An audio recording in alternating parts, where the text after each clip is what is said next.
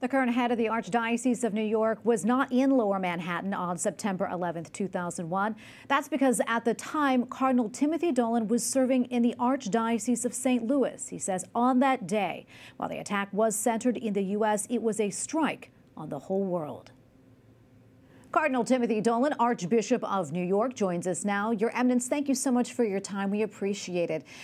It is your 13th 9/11 anniversary as Archbishop of New York. Can you talk to us about leading the Archdiocese in the years since?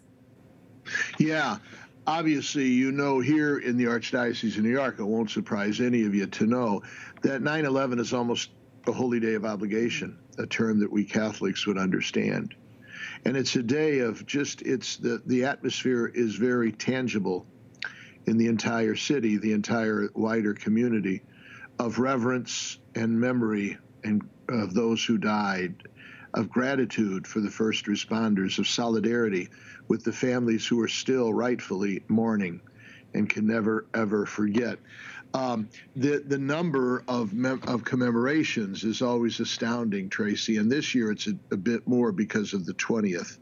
But every year we would have a memorial mass in the cathedral. Every year I'd be invited to prayer services at firehouses or police stations or hospitals. Every year there'd be remembrances at memorials. And this is a very good thing. This is a very good thing. We Christians, we Catholics, are people of memory.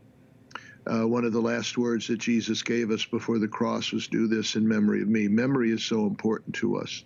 We never, ever want to succumb to an emotional or a spiritual amnesia.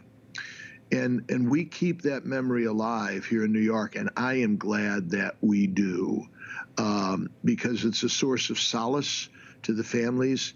It inspires noble sentiments in all of us, and in some ways, it kind of makes us vow all the more vigorously that we have to work for the kind of world where these things don't happen anymore.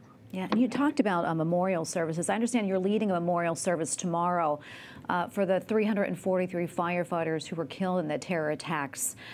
Yeah. Can you tell us more about that and maybe what your message will be to the families 20 years later? Sure. You know, well, the New York Fire Department, they invited me in the morning. Usually on the morning, our local firehouse will invite me down for a prayer service and to remember the men from that station, the men and women who lost their lives on that day. And firehouses are known for their good breakfast, so we have a nice breakfast as well because it's a long day. So I'll do that tomorrow. And then you're right, we do have a mass that the FDNY, Fire Department of New York, asked us to have. And it'll have a particular poignancy this year. And I just, usually I'm going to mention gratitude to God for being the kind of God who can bring life from death, who can bring good from evil, and who can bring love from hatred. That's the kind of God we got. And that's what happened in New York, see?